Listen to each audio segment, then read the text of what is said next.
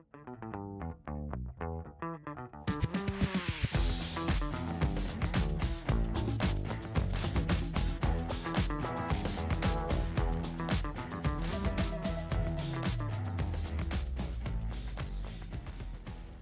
everyone, welcome back to A View from Earth, a science podcast brought to you by the Fiske Planetarium. Every week we're going to interview a new Colorado-based scientist and bring you the work that they're doing, and also some of the stuff that is not so obvious. This week we're talking with Andrew Novick, who is a Time Lord. But first, my name is Colin Sinclair. I am a presenter at the Fiske Planetarium when the building is open. Obviously, I co-host this podcast, and I'm an undergrad at CU Boulder. I'm joined today with Tara Tomlinson. Hi, Tara. Hi, Colin. Yeah, I'm Tara. I'm a planetary scientist and a CU alum. I'm also a presenter at Fiske, again, when the theater is open, and I help coordinate our outreach program. Cool. And then also, as always, we have John, our producer. Hi, John. Hello.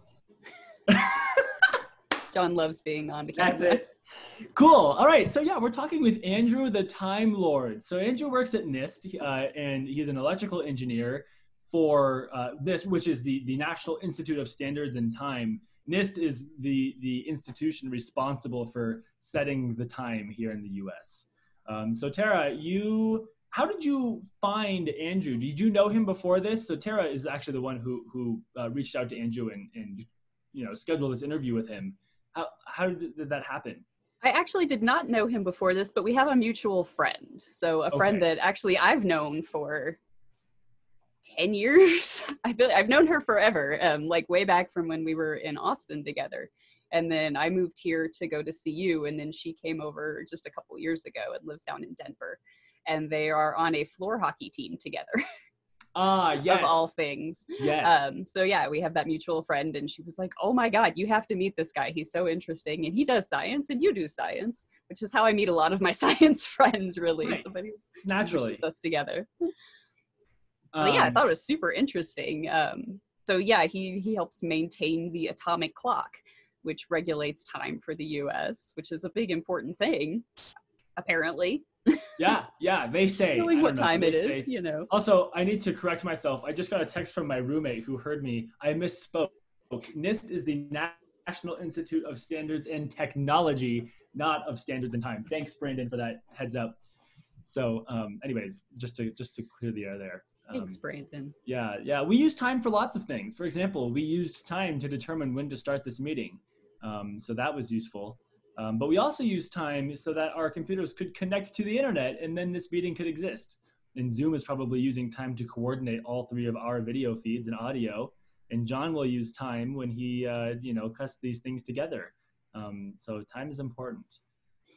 And it struck me about halfway through our interview, I was thinking, we were talking about how time is different based on like different altitudes and different sources of gravity. Right. And my brain went off on this tangent and was like, if I have a spacecraft at Jupiter, how much different is the time if it's orbiting and then it's got big gravity, but there's also the sun? Like, does the Parker Solar Probe measure time differently because it's close to the sun? And there's a lot of interesting aspects of like the practicalities. Like I can get off on the philosophical aspects of what is time and why does time exist, and time doesn't really exist. Right. But like the practicalities of measuring time is actually super complicated. Seriously. Well, that's something that they explore in the movie Interstellar, and this is actually famously exaggerated, right, for cinematic effect. But at one point, they go to this planet that's like right by a black hole, and they're on this planet, and I can't remember the situation, but because of that effect, because of relativity, their proximity to this extremely massive object, the black hole, they can spend what to them feels like a couple minutes on this planet, or maybe it's a couple hours doing whatever work they need to do. And when they get back up to their spacecraft that they're kind of like traveling through dimensions with, or space, I guess, they get back up, and like several years have passed on this spacecraft, and even more on Earth. And it's just like this whole like cascade of time passing at different times. And it is just like, it's very interesting. Yeah, my first big introduction to that whole concept was an episode of Stargate SG-1, where Nice. this whole group landed on a planet that was really close to a black hole, but they didn't realize that. And so like the people on Earth were looking at him and it was like they were frozen. Like time Right. was so slowed down that they didn't even look like they were moving, but they were like, but they don't even know that this is happening. Right. It's just Right. like 17-year-old Tara was freaking out. Like, this is crazy. Yep. On that note, let's go ahead and jump into our interview with Andrew. We'll see what he has to say about all of the cool things about time. So today we are talking with Andrew Novick, who is a Denver-based artist, musician, director, photographer, collector, Casa Bonita connoisseur, and many other things. But he is also an electrical engineer in the Time and Frequency Division of the National Institute of Standards and Technology, or NIST, here in Boulder. His research examines how we track time and what effects the system might have on things like internet servers, GPS satellites, even world financial markets. So thank you so much for joining us today, Andrew. Cool, thanks for having me. Yeah, we're super stoked to talk about time. So before we get too far into this, let's go ahead and get the easy stuff out of the way. Can you give us kind of a brief overview of what an atomic clock is and kind of how it works? Yeah, sure. So atomic clocks work with the natural resonance frequency of atoms. And the huge benefit of atomic clocks is because before, whether we used pendulum clocks or quartz crystal clocks, or even the stars and the planetary motion for figuring out time and time synchronization, all of those factors have kind of a human aspect to them. So like if you made a quartz crystal clock, the frequency of that clock depends on how you cut the quartz and the temperature and things like that. Or the pendulum, the frequency of the pendulum depends on the length of the arm. And so if you were to make a clock, a pendulum clock, and I were to make a pendulum clock, there's nothing that would say that those would be the same. And so using a natural resonance frequency of atoms, we have a huge benefit that anywhere around the world, the resonance frequency of a particular state change of a cesium atom is the same frequency. And so the way that we get that frequency out of an atom is not that the atom is emitting a frequency, in this case, it's that a very particular resonance frequency will make an atom change atomic states. So if we want to change between the F3 to the F4 state of an atom, if you remember your orbital chemistry, there's a very particular frequency so that if you interrogate the atom with that frequency, it will change states. And so what we do is generate a frequency at or around the frequency that we believe will make an atom change state. And we do it to a lot of atoms. So in the case of like a cesium beam tube clock, there's billions of atoms streaming by. And they go through a region where they get interrogated with a frequency. And then we look on the other end to see, did they change state or how many change states?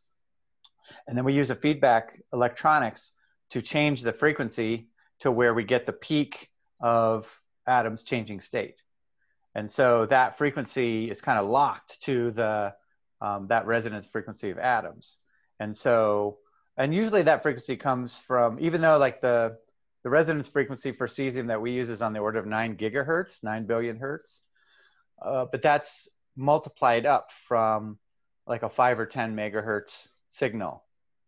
And so what we end up having is a really, really stable 5 megahertz that comes out of an atomic clock because it's locked to that frequency, that resonance frequency. So you might wonder if it's not really an atomic clock if it doesn't tell what time it is. It's really an atomic oscillator. The output of an atomic clock is not time, it's actually frequency. It's a very, very, very stable frequency. So let's see if I can summarize this in like really easy terms, but basically you're just adding energy to these atoms and they behave in a really predictable way that is very regular and precise. Yeah, Kind of? if you have the right frequency, you see a change. And so that's what you're looking for. Okay. Excellent. So now my question is, how does a frequency of 9 billion hertz, or the did you say 5 megahertz is kind of the base for that? How does that turn into human time, right? Because obviously the time that we use as humans, like 1 second, it's all it is a fraction of other stuff that is astronomical. But 1 second by itself, as far as I'm aware, doesn't have any like higher meaning other than that we said, yeah, that's a good amount of time to pass before we say that it has. So how do you take those oscillations and turn them into, oh, here's how we're going to keep track of time? Yeah, that's a good question. And how I usually, like if I do a tour at NIST, the first thing I do is I show like a pendulum. And the pendulum itself is actually the oscillator, right? So what do you need for a clock? You need something periodic and you need a counter. And so in the case of a pendulum, the swinging of the pendulum arm is periodic. And then the counter is the gears. So every time the pendulum swings, a gear moves. And there's a gear for minutes and there's a gear for seconds and hours. And so that's what moves the hands. So you really just need a counter to turn frequency into time. And frequency, the hertz is just cycles per second. So really 1 over frequency is time. So if you divide the 5 megahertz by 5 million, then you have 1 second. And as you were talking, the second is really, it's kind of arbitrary, right? It's a human-made interval that we use in a convenient way. And really it was broken down, starting with the sundial, which was round. And so when they divided the sundial up into degrees. And so, it used to be a base 6 system. I think it was the ancient Sumerians, maybe, who had a base 6 system. And so in their geometry, it was 360 degrees. And so you have all these sixes. And so that's why we have this round clock, and it's divided up. And so we have 60 minutes going around the circle, and that 60 minutes is then divided into 60 seconds. And so it's fairly arbitrary in the sense that we could come up with a new unit of time that's entirely different, as long as it's the same and realizable by everyone around the world. Okay, so moving on, NIST is listed as the inventor of the atomic clock, right? Right, yeah, finger quotes there, air quotes, is the inventor of the atomic clock. But there are several all over the world, and you also mentioned GPS, right? There are atomic clocks in satellites in space, right? Are all of these clocks independent from one another, or do they somehow synchronize and talk with each other? And I guess another way to ask this question is there a master clock somewhere? Yeah, there's a lot of questions in that. In your one question, there's a lot of questions. There was actually an Irish physicist in the late 1800s that kind of came up with the idea for it, that frequency, that atoms have natural, what they called vibrations in that era. And that if you could figure out that vibration, you could have, some kind of stable time source. And that was James Clerk. But it's true that the first atomic clock first working atomic clock was developed by Harold Lyons, who worked for NIST at the time, in the 30s. And later it was named NBS-1. NIST used to be called National Bureau of Standards up until the late 80s. I actually worked there as a student when I was going to CU. It was my work-study job. And so I've just never left since the late 80s. But it was called NBS at the time, and it became NIST, I think, in 1988. And so if, like I was saying before, if two of us or all of us came up with a frequency from the same kind of atom, theoretically, we would all have the same frequency. And so because time is defined by a particular resonant frequency of cesium, if you can make a clock that exploits that resonant frequency or locks to that resonant frequency of cesium, in the sense you have what we call a primary standard, a standard that gets its time directly from the atomic resonance.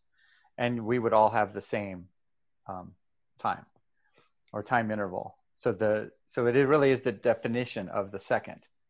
But that said, different atomic clocks run at slightly different rates based on something like temperature or the number of atoms. Like if you start running out of atoms in your cesium tube, you might have a less stable or a drifting time.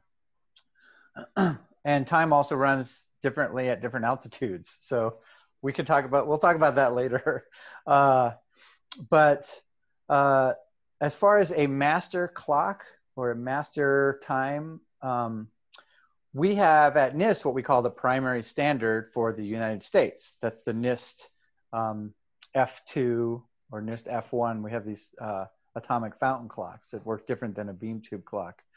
But those are the primary standard for the United States. And then there's other labs that also have cesium standards. But a lot of countries around the world have a primary standard. And we all do intercomparisons, which is all stored and kind of analyzed and archived at the Bureau of International Measurements, the BIPM in France. And so since we all submit our time data and data comparisons with all sorts of, with a bunch of different countries, they come up with coordinated universal time.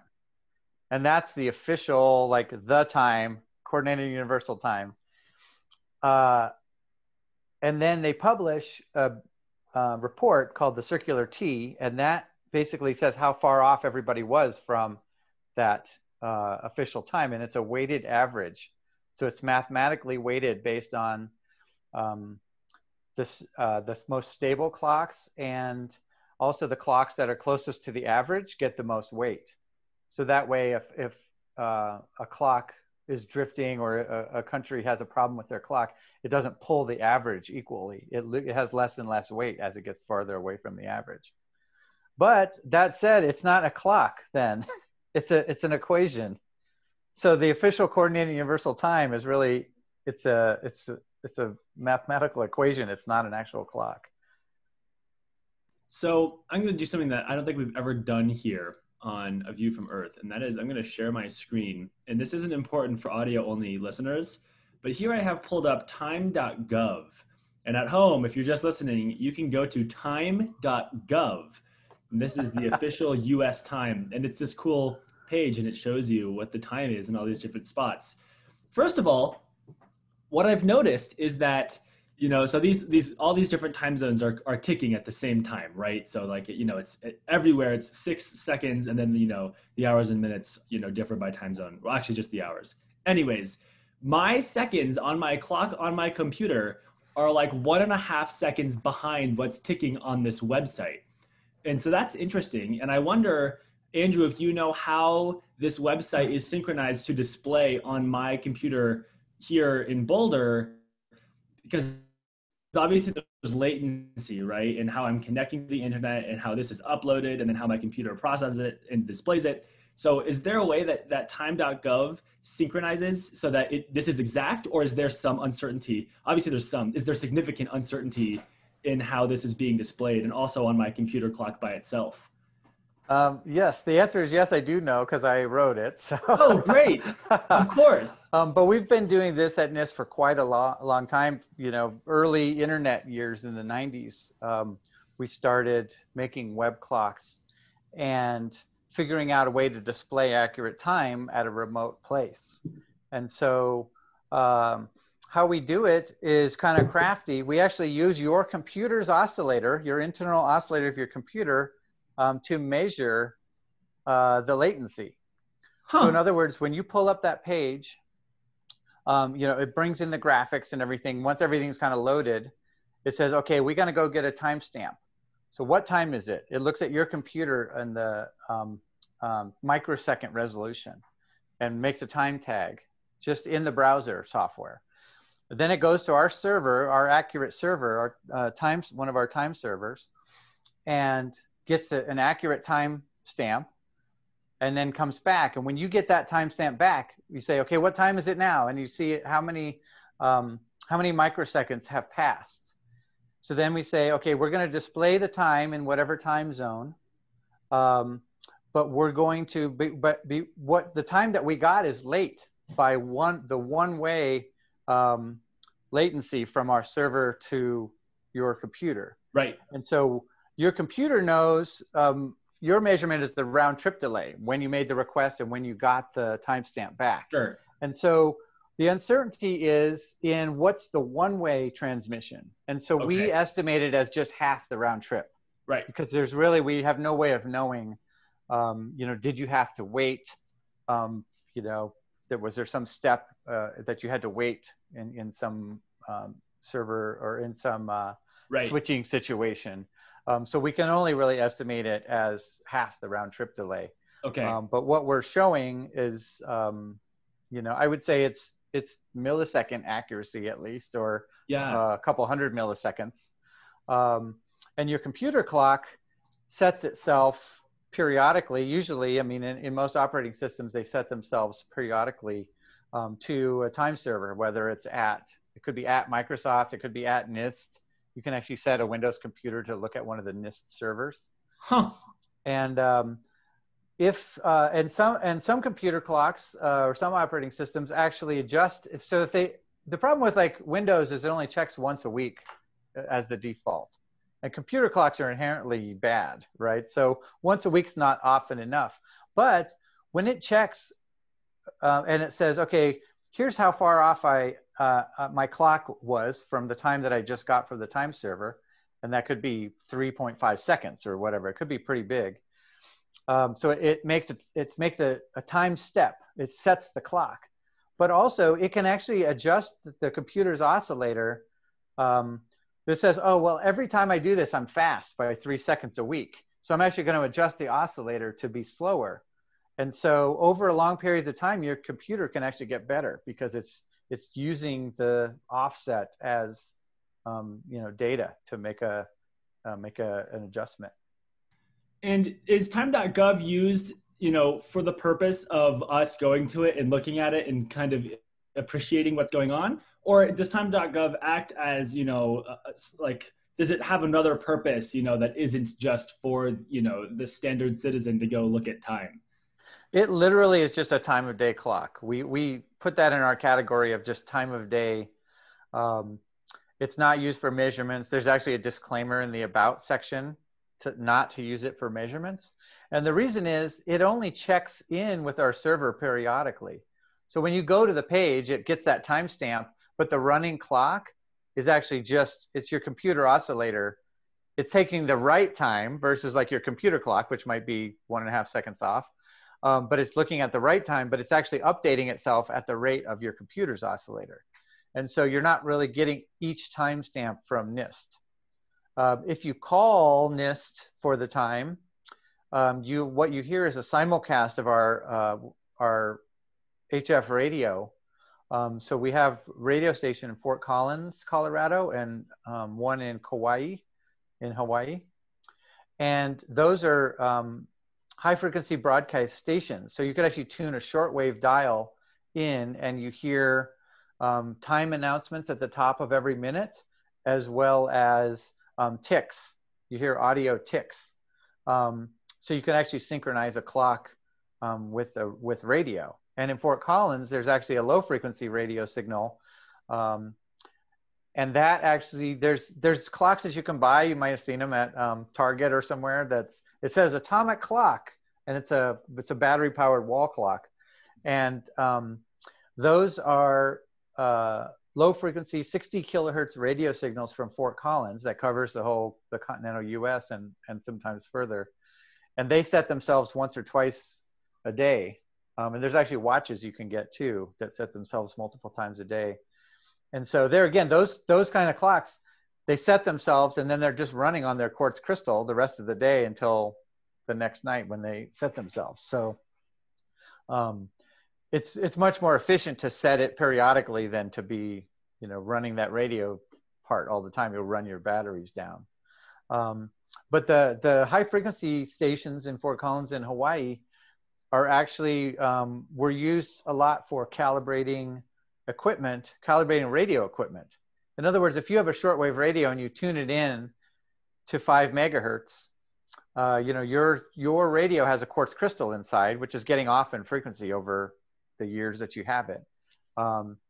And so you're looking, say you tune it to 5 megahertz and you hear the NIST station, which goes 2.5 megahertz, 5, 10, 15, 20, and 25 megahertz. So you can catch the station on all those different frequencies. But it might look to you that you're, if say you had a digital readout and you were like, 5 million and 10 hertz, that the broadcast frequency comes from atomic clocks. So we are broadcasting on 5 megahertz, no question, So your radio has gotten off in frequency. So it looks like if you're tuned into 5 million and 10 hertz, you're really getting the 5 megahertz signal. So you can actually adjust your dial to be, you can tune it in to where you hear the station the best, and then say that's 5 megahertz. And so people actually use it for calibrations. And also you could use it to calibrate stopwatches. And so the difference between time.gov and the NIST WWV or WWVH, those are the call letters for the high frequency stations. If you listen to it on shortwave or you call it on the phone, you're hearing the same thing. But every tick comes from NIST because you're listening to it and it's broadcast. And so if you were going to calibrate a stopwatch, you could listen on the phone or on your shortwave and you start the stopwatch. And then several minutes later, at the top of a minute, you stop the stopwatch and you can see how far off your stopwatch is. You might be, over the course of several hours, you might be a few seconds off. And so, is that within your calibration range of what you would deem within tolerance for your stopwatch? These all sound like super fun little experiments that I want to go and try. Like I'm just going to waste my whole day like synchronizing my phone. So you mentioned a second ago, this is going to be my next question too, the philosophical aspects of how we keep time. And I think we could probably do like an entire hour-long interview just about this one bit. And I find this fascinating, but I mean, you've done some actual like research and published papers on how we measure time and its social and kind of psychological implications. Is this something that you thought about before working at an atomic clock, or is this something that like came with the job that you just kind of fell into? I think, I don't know. I've always been interested in the brain, I guess, as just a tool and kind of an interesting thing we don't know a lot about. I'm interested in sleep and sleep patterns, neural networks, things like that. I probably didn't have a lot of interest in time, per se, until starting work at NIST or NBS at the time. But I find it interesting because it's something that it's very determinate, right? Like you can find out exactly what time it is. And so, it's like if I get somewhere and I'm late, people are like, "What? You're always late and you work at the atomic clock. Like how you should always be on time." So it's like, oh yeah, I'm late, but I know exactly how late I am. You said I was 3 minutes late, but I'm only really 1 minute and 44 seconds late. So I know how late I am. But I think it's the kind of relative aspects of time and not relativity, which is another thing I hope we can talk about, but kind of your perception of time. And it's like, if someone's like, "Oh, I don't have time to do that. I got to be somewhere in 20 minutes." And I'll be like, oh, I have to be somewhere in 20 minutes. I can do 3 things before then, you know? And so something like deadlines actually increases my productivity.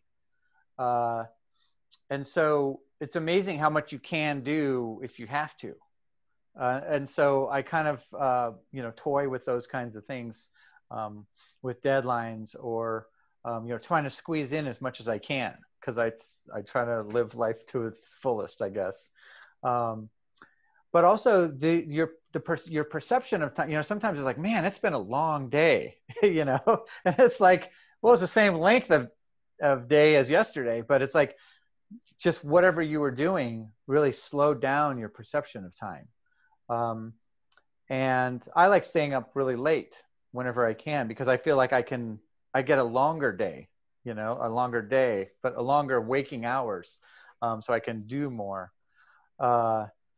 And they say like the longest day of the year or the shortest day of the year, based on where the sun is and the solstices, which we just crossed the spring or the fall equinox,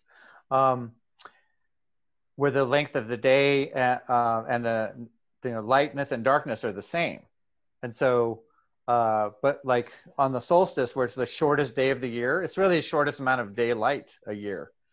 But perception wise, it really is kind of a shorter day, because you're like, oh, it's dark at 5:30, it's like, it's already nighttime. And it's like, it's kind of quashing your, your daytime thinking.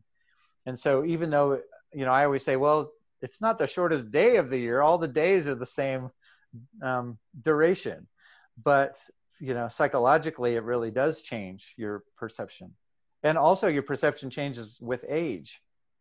A week is forever when you're a teenager.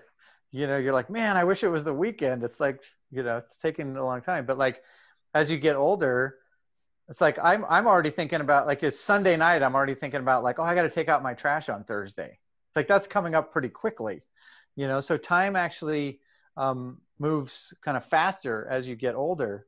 And I guess, I mean, the research that I've done it's kind of has to do with the percentage of that time compared to your whole lifetime. A week or even a year, if you're 50, is a much smaller ratio, in a ratio to the amount of time you've been alive than it is if you're 12. That's like a 12th of your life to get to your next birthday.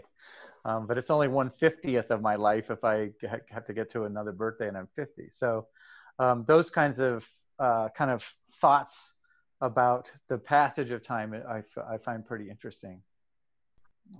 So we mentioned earlier we were talking about the relativity of time from a psychological aspect just now, right? How does time pass differently, based on who you are and what you're doing. Now I'm going to ask how time passes differently based on where you are or how fast you're going. You are probably one of the only people that has to worry about something like relativity in your everyday life. Can you give us just a general idea of how general and special relativity fit into accurate timekeeping? Yeah, so in the sense of general relativity, clocks move different with gravity. So closer to a large mass, you have some gravity, like the gravity of Earth. And so clocks run slower as they're closer to Earth, and faster as they get farther away from Earth due to gravity. And so that's general relativity. So the time, say, in space, or the time on a satellite, the clock on a satellite is actually running faster, from our frame of reference. But then also a clock that's moving because of time dilation. So a moving clock, so a clock on a spaceship that's moving away from Earth, or moving also on a satellite, is moving faster. And so you have, moving clock moves slower from the frame of reference of someone, an outside observer. So if you're on Earth and you're looking at someone's spaceship clock, it looks like their clock is moving slower compared to your clock. But if they look at your clock with their space telescope, it looks like your clock is moving slower compared to theirs. And so that's that relative difference of who's moving, them or you. You know, it depends on your frame of reference. And so, but those things come into play, especially more so with gravity. So the general relativity in the case of us, because a clock in Boulder, Colorado, like our primary standard, is going to run at a different rate as a clock on the East Coast. You know, at close to the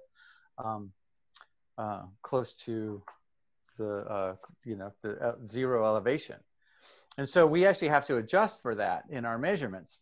The good thing, thanks to Einstein, is it's very calculatable. It's very predictable, that difference. So we can make that determination very, very easily. And I believe in the 80s, they used commercial atomic clocks to actually kind of prove relativity, where they synchronized atomic clocks, and they put one on a Concorde jet, and they flew it. I don't know if they went around the world or they just flew it around as fast as they could and back, and then they measured the clocks, and they saw that actually the one moved less. The one that traveled moved less relative to the one that was on Earth, and so because it came back to our frame of reference, right? So with relativity, you have to decide who's the kind of the base frame. And so, and that had to do with a moving clock and acceleration. And the other way of looking at it is, if you have a running clock and you actually change its altitude, does it change in frequency? And you need a really, really, really good clock to do that. But we actually have those. So some of our our future research, or our research for future standards, those ion clocks, these kind of quantum level trapped ions, those are so stable that we can actually see a difference. So they took and these are big experiments, right? It's not a clock like an atomic clock, an 80-pound thing. It's like on a laser table. It might be on a few laser tables, and there's all this optics and magnetic traps and things. And so, but they took a stable running ion clock, and they moved the laser table by 18 centimeters, and they could see a frequency change that was relative. You know, it changed with the significance of Einstein's relativity. So our clocks are good enough to where we can actually see the frequency change based on the slight change in gravity. And so we actually have gravity measurements done in our labs, because you can measure altitude, height from the geoid, but really you want to measure gravity, because there's actually gravity kind of, I don't know if they call it gravity wells or whatever, but two things at the same apparent altitude can actually have different amounts of gravity based on what's underneath. That's super cool. I have like a bazillion questions about that, but we got to keep moving because obviously, like we're space centric. I do, a lot of satellite observations and stuff. And so we worry about stuff like satellites and spacecraft, but I assume that there are plenty of other industries that rely on atomic clocks and things like that. I would say, well, the first thing that let's talk about for satellites is the fact that, since we're kind of coming off of the relativity discussion, I don't know, do you guys know how GPS works? Vaguely. Is that interesting? I know it has something to do with relativity. I'm not. It has a lot to do with atomic clocks. So how GPS itself works is based on atomic clocks. So you have these space qualified clocks on board all of the GPS satellites, and those are all synchronized with each other. And so how you find out your location, your coordinates from GPS is because all of those clocks are very well synchronized, and the position of each satellite is very well known. And so a satellite broadcasts a message. There's all sorts of things in the message, which satellite it is and where it is, the most important things. And they they give these bursts of data that when you receive, you get some data from satellite 24, and satellite 29 broadcasts a packet of data at the exact same time, you know, within a few nanoseconds. But you receive them at slightly different, you know, in some order. So if you're looking at several satellites in the sky, and they all sent you something at the same time, you receive something slightly sooner from the one that's overhead, the one that's closer to you. And so if you know where all of these things are broadcasting from and the order that they came in, that's how you determine your position using GPS. And the only way that that works at all is from the synchronization of the atomic clocks on board. And so you couldn't have GPS without atomic clocks. So you have to have, or really any kind of navigation, you have to have a good time, good and synchronized stations so that you can determine where you are based on the station, your distance from the station based on how long it took the signal to get there.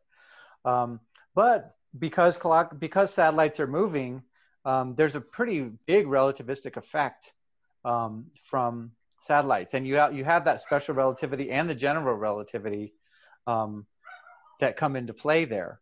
And so it ends up being about 37 or it's like 37.7 microseconds different because of adding the general and special relativity.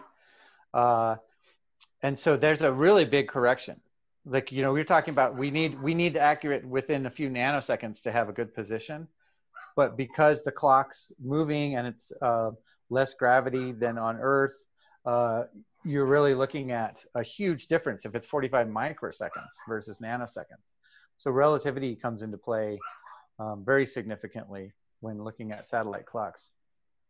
But so satellites in general are, you know, we actually use the atomic clocks on board satellites to do remote calibrations. So if I have, you know, the NIST, official NIST, UTC NIST, and I compare that to a satellite, and somebody else compares whatever their standard is, so say like a private company that's a manufacturer or another lab, they can compare their clock to the same satellite at the same time, and then we compare our data. And so we can actually, I know the difference between NIST and a remote lab based on their satellite data when we're both looking at the exact same satellite at the exact same time. It's called common view GPS measurements for time. And so it's actually very useful that GPS is based on atomic clocks. As far as the use and industries that use time, so like a long distance telescope, something, if we can predict a far off planet is going to be in a certain place at a certain time,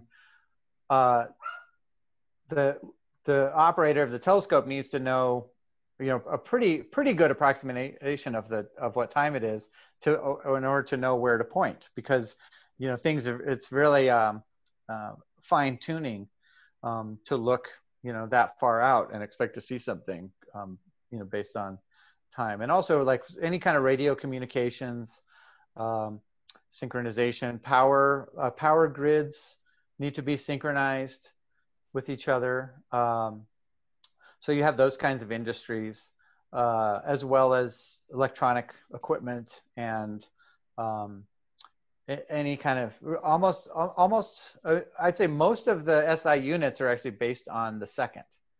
And so you have, so the SI units, standard international units, you have the volt, the candela, the second, the meter, and so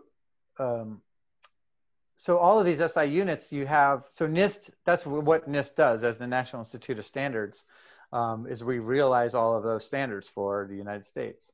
But the second is, has the lowest uncertainty of all of those standard units.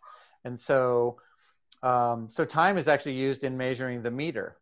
And so, you know, the meter used to be this platinum iridium rod that, you know, was a meter long, but you'd have to take it to France and compare the United States meter with the French standard meter, and all the countries could compare.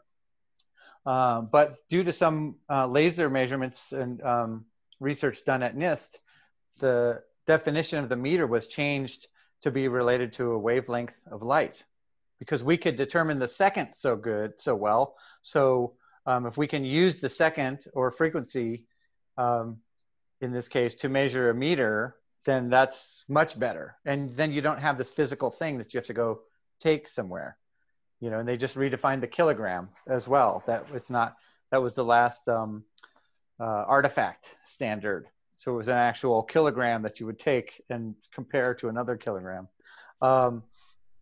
Something like financial transactions, when you have millions of stock trades going on every second, and high-speed trading, a lot of the high-speed traders, they want to know exactly what time it is, and they want to be closest to the data center, and measure the optical fiber and stuff like that. And so we actually have we have some of our remote steered clocks. We can actually put a clock in another lab somewhere and steer it to NIST, and it's within plus or minus 10 nanoseconds. And so a lot of stock market data centers around the world have our steered clocks in them, because that's where time is also important. Well, so we do this thing, Andrew, called Capcom Q&A, where people can submit questions to us about a given subject, and then we will then forward those questions on to our experts like you. So we have a couple questions about time. And so these are questions from people that are not Tara and I, who are, curious about time. And so we'll go ahead and start with a question from Joe from Fort Worth, who asks, if you changed the time ahead or back by any amount, what would happen? It's, in some sense, time is really just an agreed upon thing. In other words, if I just changed UTC NIST, right? Like a lot of people who aren't directly related to UTC NIST wouldn't even see it, right? And it's also, Joe didn't mention how far are we changing time? Is it 10 seconds or is it, 1,000 seconds? So because it's just an agreement, in some sense, someone could say, well, these two clocks are different. Like my clock, which was running independently of NIST, like my watch, is different than from NIST. So who's right? And so it brings up like, it's quizzical, right? It's like, what happened? What's going on? If you changed time, say within the stock market, now you're talking about like legal wranglings that would probably go on for years, right? Like, well, I bought that stock before you. No, your clock was wrong. I bought it. My time tag says this, So if you change the time of a power station, they're not going to be in phase with the other power stations, and you could have an accident. You could have it could go offline very quickly and cause a blackout. So it really depends a lot on how you changed it and what that really means. If you somehow could stop time or like freeze, in the science fiction sense, or even go backwards in time. So now you're talking about like reliving the same moments that you did, or finding yourself as a child, or whatever, those kind of rifts in time. Those are much unknowns because it's not probably really possible. But I would say, in some sense, you could even shut off NIST, and still the world will still be going for a little while before the dependence kicks in. There's a lot of clocks that synchronize to us once a day, or once an hour, or if we have a steered clock and it loses it's our digital link that we're steering it, it's actually running. Our remote steered clocks are rubidium or cesium oscillators, so it's not going to get very far off, and hopefully long enough to where we get our control back. And so I would say probably in a lot of senses, changing time probably wouldn't have a huge effect if it didn't last for very long. Thanks, Joe, for that.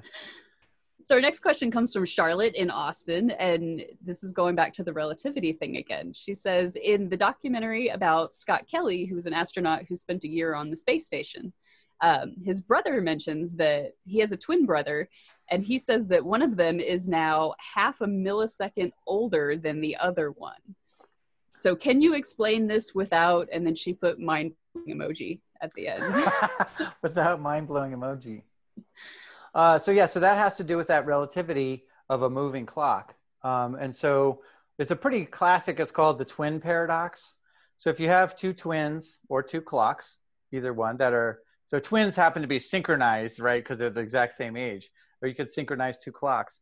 And so if a twin goes and travels, and like the space station is not a great example because it's not that far away, and current space travel technology, we're not going that fast, right? There's a fair amount of acceleration that to get out of the atmosphere or whatever. But the classic twin paradox is where the one twin goes at like 0.7 c, right? So he's going at like 0.7 the speed times the speed of light. So then it's much more significant.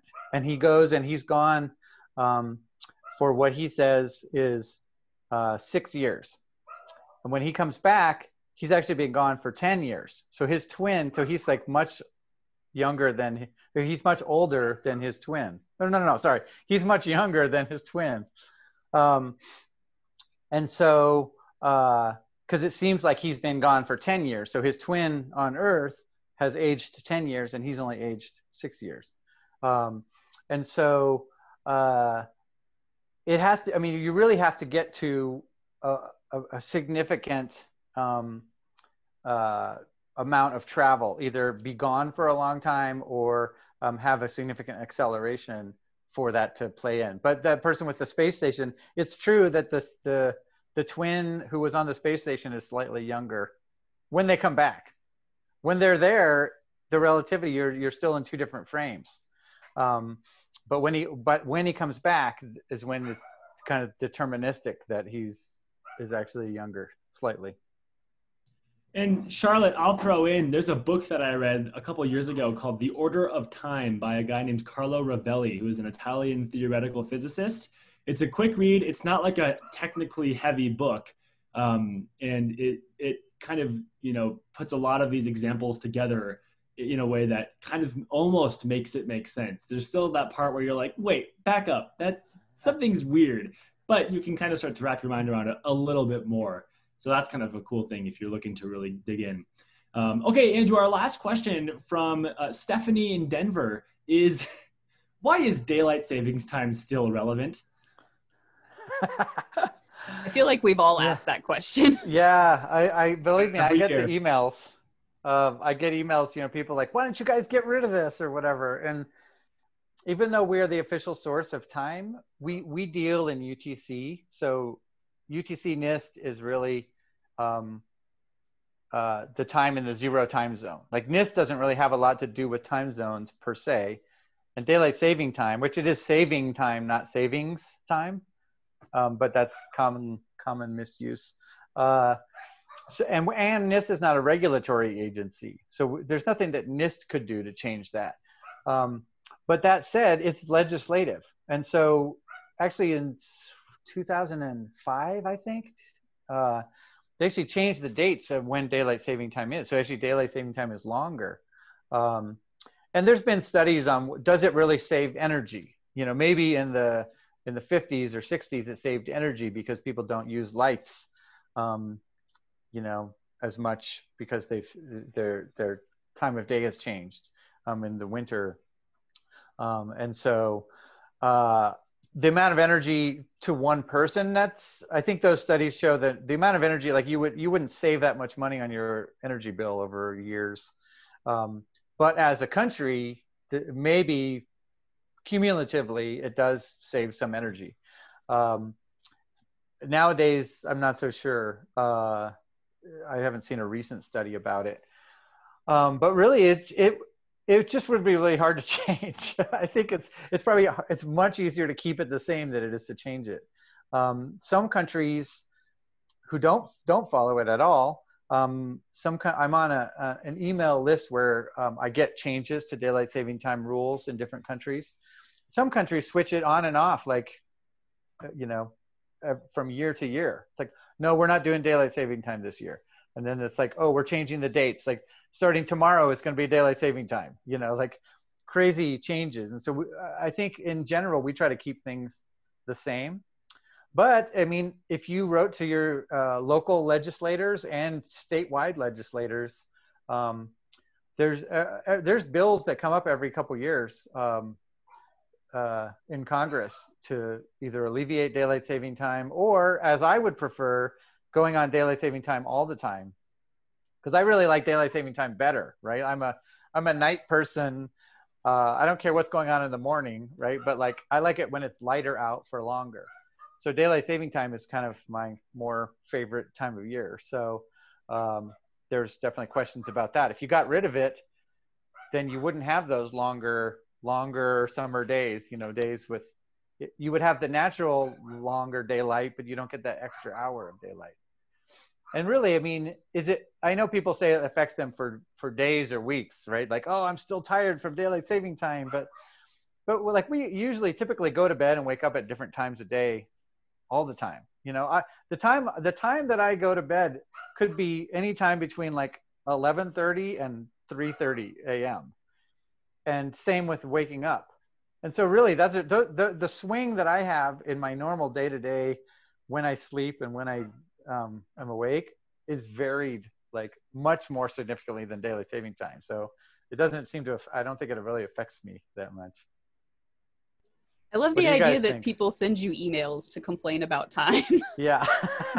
Like sometimes people have like, I came up with a new calendar. It's much better than our existing calendar. It's like, that's probably true. But there again, it's like all of these things is just something that we all agree on, right? We agree on the Gregorian calendar seems to work. We have leap days and whatever. And it just would be really hard to change, and especially like say something like the definition of the second or changing the calendar, where it's an international agreement.